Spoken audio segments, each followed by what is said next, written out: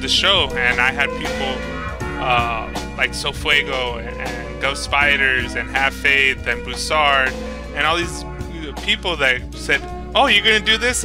I'm in. Let's get it done." And yeah, immediately excited. yeah, immediately there's a buzz, and I'm like, "Oh, this is cool." And then like everybody, and then the more we put out the stuff, the more people are getting involved, and this is really where I think kind of our ethics with the Minds Panel show. It's for everybody. Like I said, I have this tagline. It's a mosaic of minds.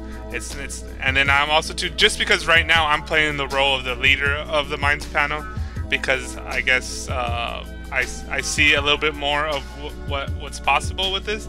But as the Minds Panel show, and we are creating little helpful tools for people to get involved easily.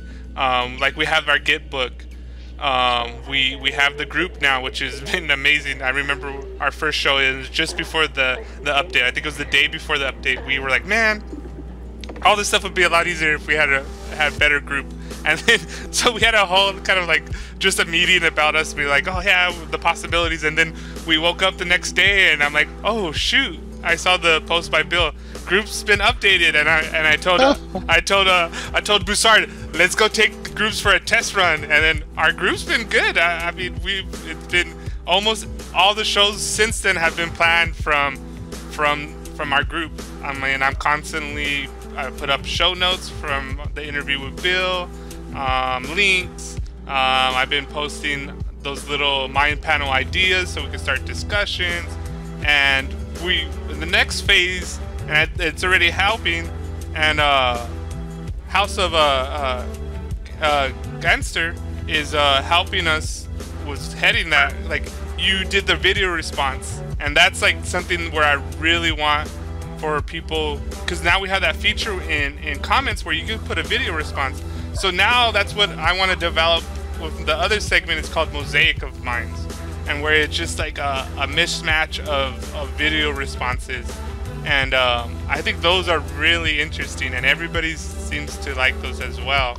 And where I'm really excited to hear you say that, because I really agree with you on that. And there's kind of an emerging model in business, which is sort of a work group computing model, and there's a lot of apps that have emerged. On one hand you've got Slack, and on the other hand you've got sort of social business applications.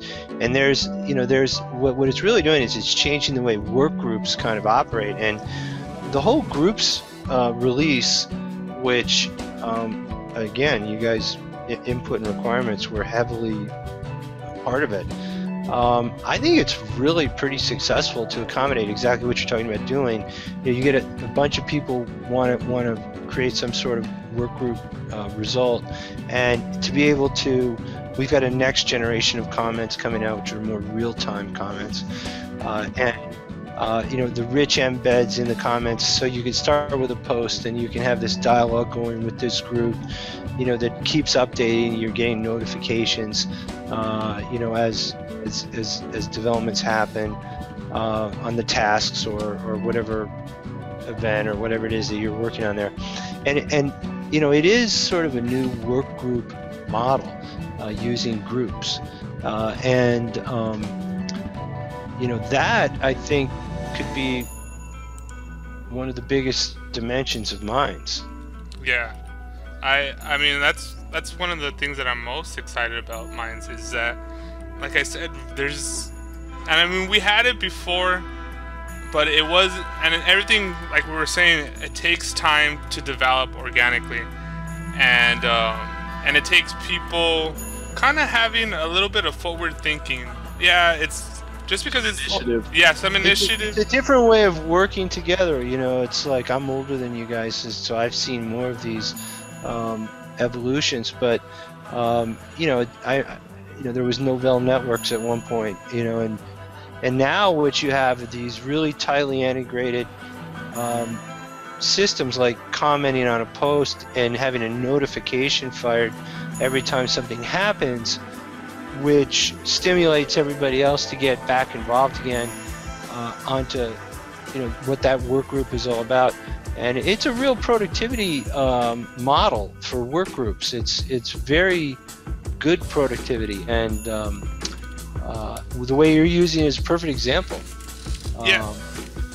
And so we need to get that that set of use cases really well understood. So as much as you can stir up in that area is really important to us.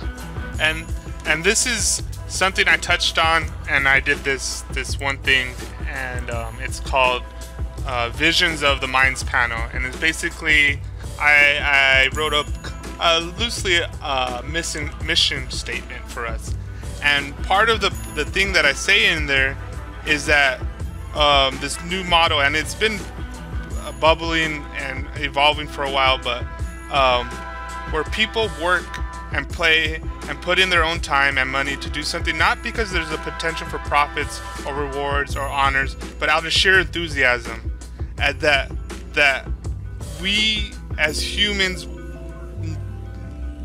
love this kind of connection, love to be creative, but we also we are probably more productive when we play. And I forgot, I read an article, and it was about a book where it talks about like the play principle, and even the famous line that if you love what you do, you never work a day in your life.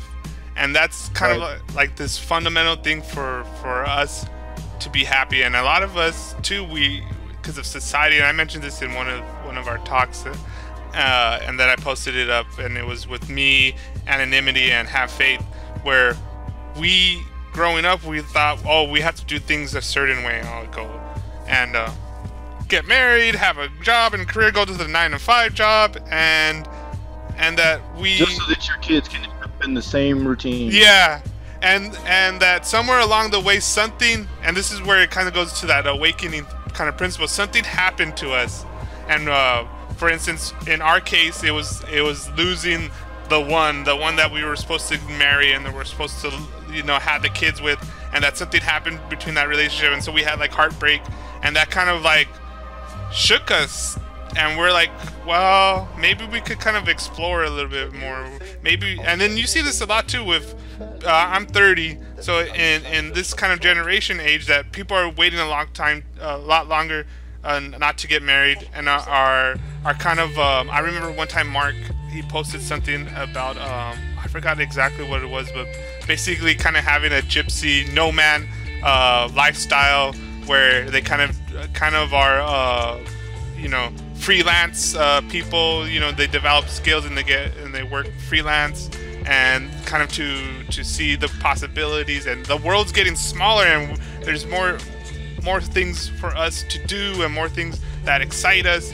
But it's not that and I always like this one statement by Fitra Chopra, and he was talking about quantum physics. He's like, but it applies to other things as well. It's like, it's not that the classic Newtonian physics is wrong, it's that it's limited. It's not that the old model of the atomic family and going to the 9-to-5 and having the 2.5 kids with the white picket fence is a wrong model. It's just that it's a limiting model, that it's not the only model, that there's that model should be open and flexible, and that we get really excited with these possibilities.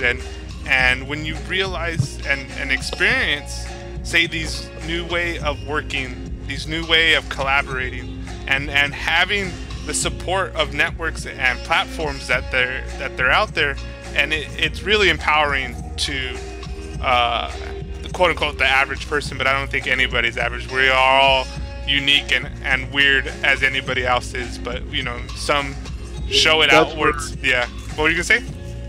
Oh, I think what you're talking about is we're seeing a growing population of people of all ages. You said you're 30, and I'm 40.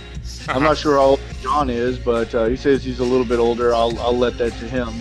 But we're having a growing segment having a growing segment of our population that is commonly referred to as awakening. We're becoming disenfranchised with the Federal Reserve currency fiat system. More people are becoming aware of that.